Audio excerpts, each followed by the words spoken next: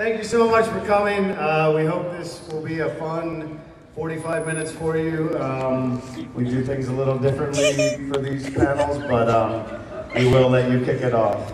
Oh, happily. In that case, I'll ask you a group question so I can get a little something from all of you right now.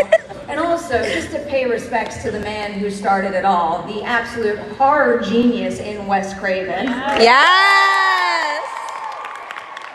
For each of you, can you give me an example of a time on set when you were having a tough time cracking a scene, but Wes was the actor's director and leader you needed, and he helped you figure out a moment in one of these movies? Wow, go for it now. You seem to have okay, so final scream sequence of the first film. You know, I think with that scene, it took us how many weeks to shoot that? Hi, Matt. Hi, Matt. He's a weirdo.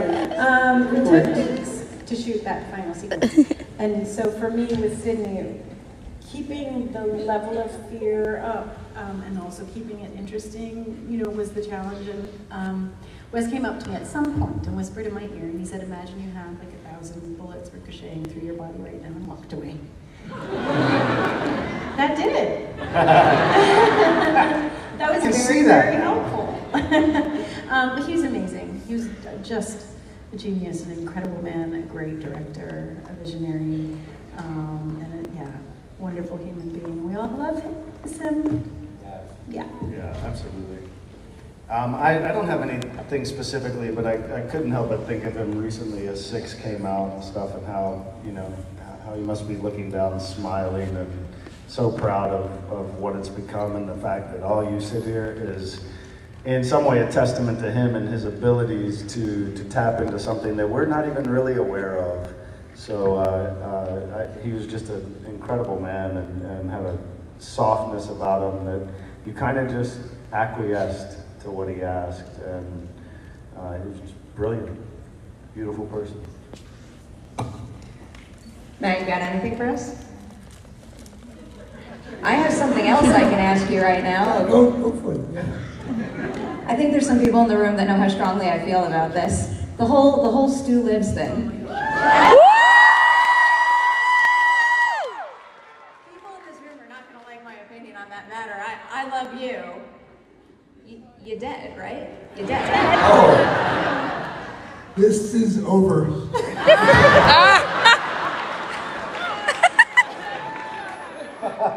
Almost as good as Jamie's timing.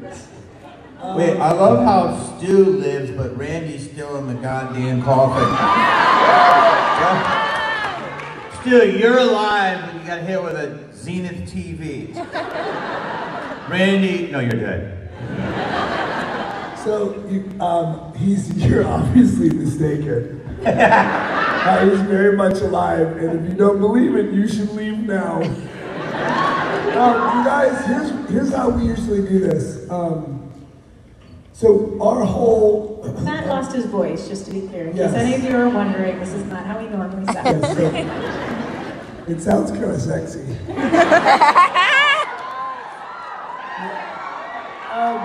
Here's what we're gonna do. Oh boy. Our whole thing is that we believe in these moments about sort of explaining who we really are.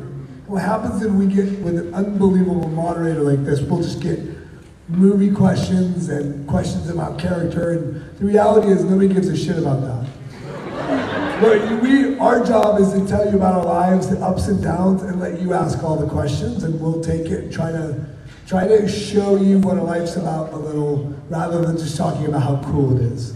Because it is cool, but we have a lot of ups and downs in life, and so we just try. Did he say I look sexy? Because that's all I heard.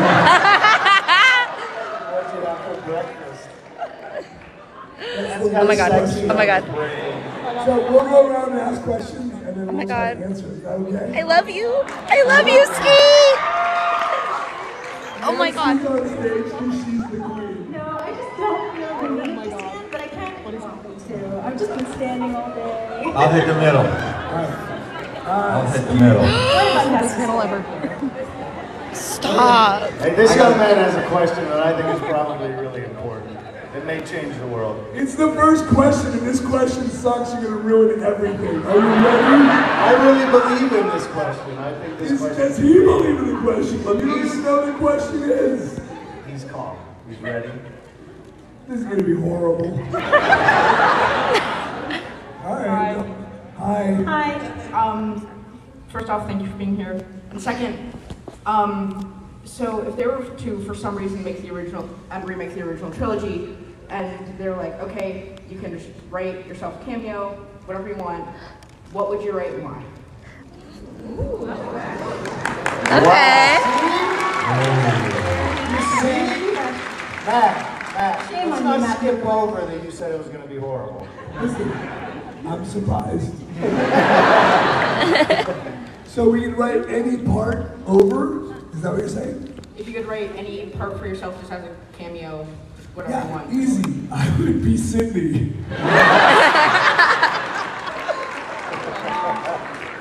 Next question. She is the queen.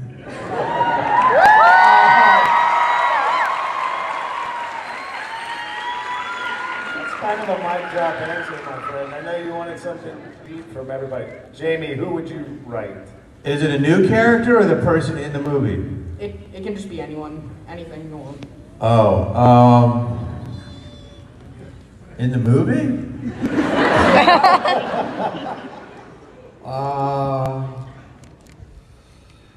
I think that I would probably write the fact that I live.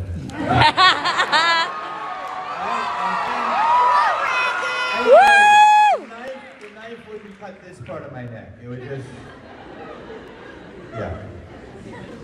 Good talking to you. Ski, do you have something? No, I'm good. I'm not going to open that can of worms because I would invent something completely off the Nav wall. is not changing a thing. Are you changing I didn't anything? die, so what am I gonna do? Yeah, What? that was awesome. Wow. What'd she say? What'd she You say? know what she said? Say it again, Nan, I slowly. didn't die, so what am I gonna do? There's nothing more I need. There was nothing more final than that statement. Final girl says, I'm not dead. All right, everybody thank Noah for his question. Matt, where are you going? All right, I'm deep. All right, who has a question? Matt, do you ever dream anything character-wise? Yeah. I think that, No, I'm trying to answer honestly. I mean, yeah, when you're deep into something, it like, it's a part of your life, right? Okay, you're a better actor. No, I'm just kidding. But no, horror, like not because it's a horror film, because you're deep. Hi, do you have a question? Go ahead. So this is actually for you. Go ahead, take your time. So this is related to you as Shaggy. I feel like nobody can hear anything. Hello?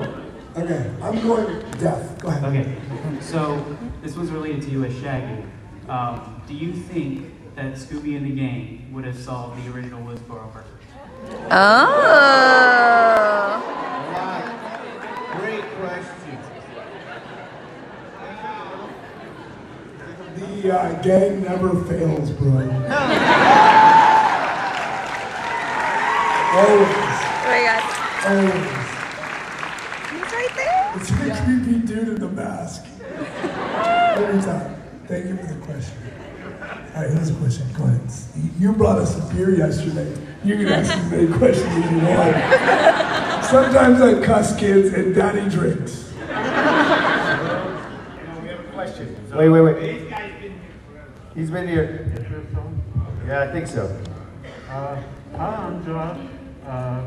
First time cosplaying, so a little nervous, but I'm a big fan of Wes Craven, so I was wondering what each of your favorite Wes Craven movie is.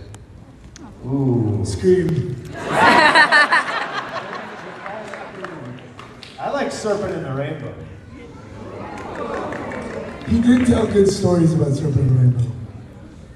Remember that? He told a story once that there was a whole voodoo story. The guy said, I don't believe in voodoo. and he said it to a voodoo priest. And the voodoo priest said, well, you don't believe in voodoo, but voodoo believes in you. And that screenwriter ended up having to leave hating, because it blew something in his face and he lost his mind. True story. Yeah, right here. Where's my man? Okay. Not really a question, but I brought you guys more beer.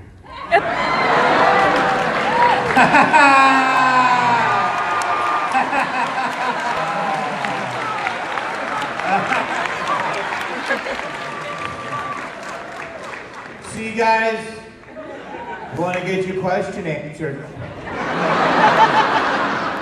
Skeet, I believe somebody has a nibble for you. It's so cold. I don't have a question, but here's some mushroom.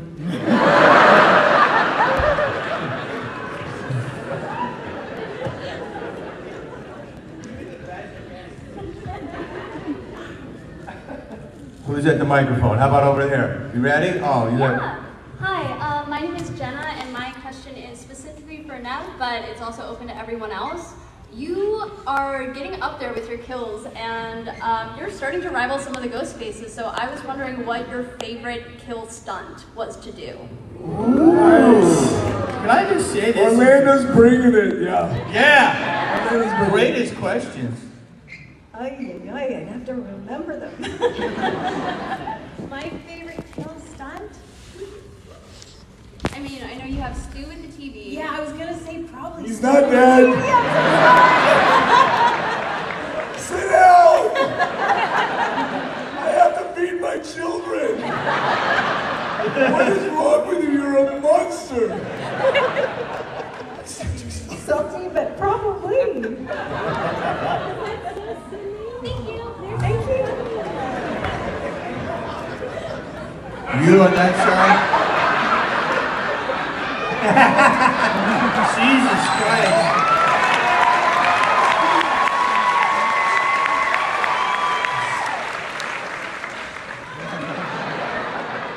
You on that side, right here. Hello. Go for it. My name is Sasha. Hello, Sasha. I just want to ask. Sasha, don't worry. These guys are having a beer break. Me and Nev are still on the He's clock. so strong, but not that smart. You know how to open this Jesus, dude? You're from North Carolina, just cracking on the edge. Come on, dog. Let me do it. There, hit that. You ruined the whole show. How many killers does it take Sasha to still open a has a question, Corona? I believe. I have a white claw already, but sure. Go for it. What's your... What? For the first movie, were there any moments in particular that you felt just a bit unnerved or uneasy or generally kind of Freaked out? Wait, Freaked out? just what's your question? Great question. No. It's a great question. really just disturbed. Yeah. There were times during shooting, you mean? Times during shooting that we felt disturbed? Yeah. Great question. Yes. So here's the thing. So we're never really freaked out about doing the movie because you're in the movie. It's all pretend. Right? That's the great thing about our job. It's just pretend. We're really good at it. So it's because we pretend harder than most people. But the thing I will say is that at the end of that sequence, when we were shooting for 3 weeks straight, the amount of energy that went into the scene was crazy, right? And so the three of us, Skeet, Nev, and I, would sit there in corners, and you shoot at night. So you go to work at 6 p.m. at night, and you get home at 6 or 7 in the morning. So in the middle of the night, you're in a house in the middle of Santa Rosa, nothing around it. And the three of us would be sitting against the wall with blood all over our hands, blood all over our faces, and we'd be playing with the stickiness. Because it was before cell phones, so nobody was on their cell phone, and you had to stay in a space of energy. Right? So the thing about doing work like that is you're really high energy. Right? And so what happens is you can't just let it go. You sort of have to stay in the space of like being up, and you have to be up for 3 weeks. That spazzing out, spazzing is not the right word. We don't say that word anymore. But the freaking out in that kitchen sequence, to do that and then go sit down where they rearrange lights, you can't just let it go. So it was a grind, which I think at the end of the day, we're all super proud of the work in that scene, right? Absolutely. It's a great question, though. I mean, I think nerves are really a part of what we do in a way. I can't speak for everybody, but I'm nervous to this day before every take. And I just find a way to justify it through the characters on how he would be nervous. Why would they be nervous? What would that, you know, and I just forget about it. But it's a great question that is part of what we deal with. If you sat there thinking like, oh my God, in 25 years, millions of people are gonna have seen this movie and you're in the moment trying to act, like you'd never get anything done. I'd be frozen with fear. But we get into what we do and we get into the moments that are between us and stuff like that, and you kind of forget about all of this and people are gonna see it and you just get lost in the telling of it. But nerves are definitely a part of it, for me. Thank you for the question. I'm going over this side. Hi. Do you have a question? What's your question? You have to speak into it. What was your favorite or memorable moment being in the Scream franchise? So like any moment. Yeah, great. Nev? Gosh, it's tough. I mean, I made so many of them. I had a lot of incredible experiences in these films. But I think, you know, for us, that the first film, what's going on back there? Ghostface. Scream! Oh, you know it is. Ghostface! Hello, Sydney.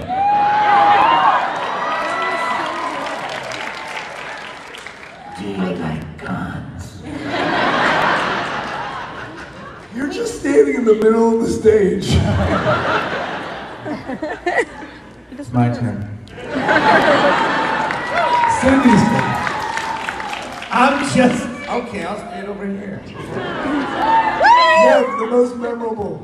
Oh, no, I was just saying, it's hard, honestly, it's hard to pick. But the first film was such an incredible experience. We all had such a blast together, and it really was like being at summer camp, and we became a family. And it's so nice to see these guys now so often. We do a lot of these now, and I feel like we're like a little touring company. and it's really, you know, it says something to how much it meant to us back then that we're all still so close and care about each other and enjoy being together and are able to stand in front of this audience and have you appreciate the energy as well, because we appreciate you guys. Yeah.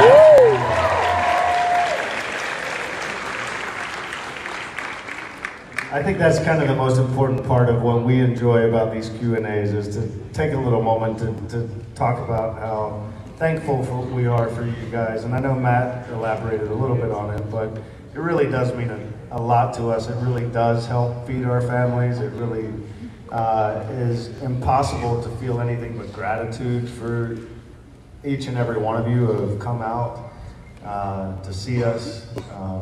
You've spent your hard-earned money for us, and I just can't thank you enough for the energy that you give us, for the smiles on your faces, for all the love and support.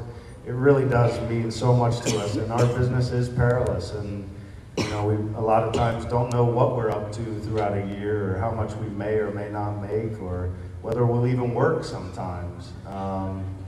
So it really does mean the world to us, and we're forever grateful for this experience, and to get to meet as many of you as we can at the tables, and to thank you personally is what is on our plan. Sometimes we get tired, sometimes it's hard to keep up the energy, but do know that's behind every move we make here, is to thank you guys.